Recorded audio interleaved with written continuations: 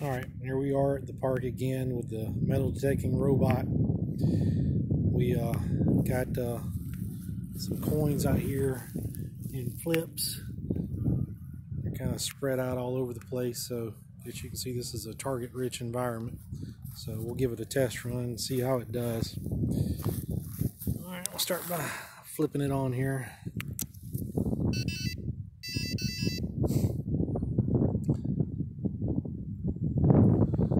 And we'll connect up to it.